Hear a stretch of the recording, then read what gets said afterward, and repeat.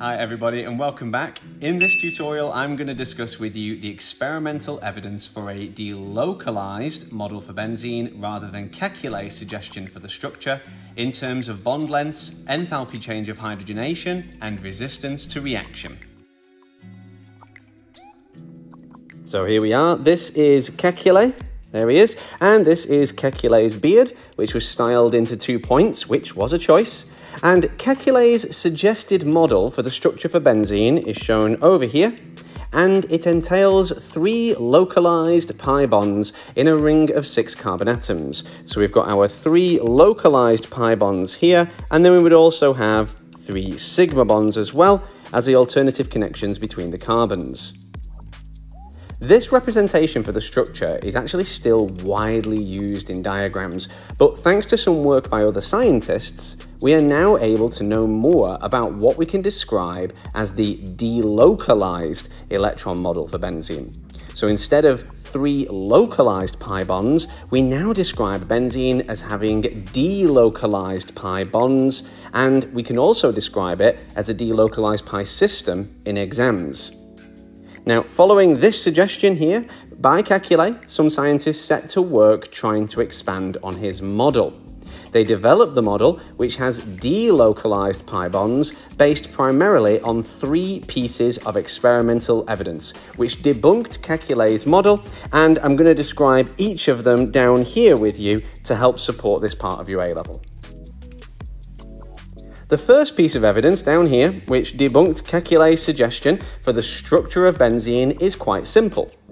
Carbon-to-carbon single bonds are longer than carbon-to-carbon double bonds. So Kekule's suggestion would have a pattern of different distances between the carbon atoms all the way around. In actual benzene, it was found that there is an equivalent bond length between the carbons all the way around the structure. The bond length between the carbon atoms in benzene is actually found to be an intermediate bond length between the carbon-to-carbon single bond and the carbon-to-carbon double bond. The nanometer values here definitely don't need to be remembered for your exam, but they might help give you a sense of perspective on what's going on. Our second piece of evidence takes us right the way back to the alkenes topic. Now, in the alkenes topic, we saw that if a molecule contains carbon-to-carbon double bonds, like Kekule suggested benzene did, then it will decolorize bromine water. So if Kekule was correct, benzene should decolorize a few drops of bromine water when they're added to a test tube of benzene. Well, it doesn't. And this is because actual benzene is resistant to addition reactions, and it undergoes substitution reactions instead in order to preserve its stable delocalized pi bonds.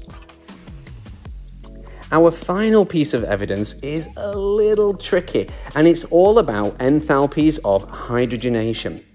This reaction is usually for when an alkene group reacts with hydrogen in the presence of a nickel catalyst to form an alkane group. So we see an unsaturated group become a saturated. For the hydrogenation of cyclohexene, this value, not shown on the screen, would actually be negative 120 kilojoules per mole, so an exothermic reaction. Now, based on Kekule's suggestion, which is effectively cyclohexa-135 triene, the 2 extra carbon-to-carbon double bonds mean that the enthalpy change for benzene should, in theory, be predicted as negative 360 kilojoules per mole. But it isn't. Instead, it's actually a less exothermic negative 208 kilojoules per mole, which is a 152 kilojoule per mole discrepancy. Our bottom line here is that since this enthalpy of hydrogenation for real benzene is less exothermic than Kekule's suggestion, the structure for benzene is more stable than Kekule's model suggested.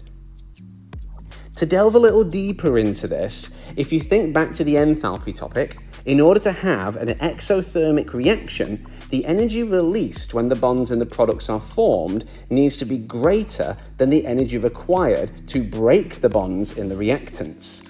Since both of these reactions here produce cyclohexane, the bonds being made in the products don't change from one reaction to the other.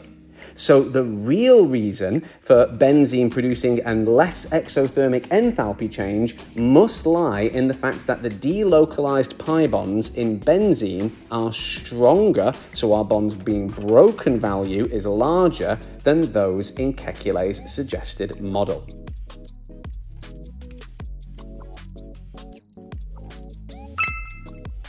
Thank you very much for watching, but I'm afraid that is it for this tutorial. If you did find it helpful, I would really appreciate it if you could give it a like before you go. There are lots of other links on screen now as well to other tutorial videos related to benzene and organic chemistry from my channel. Until next time, happy revising.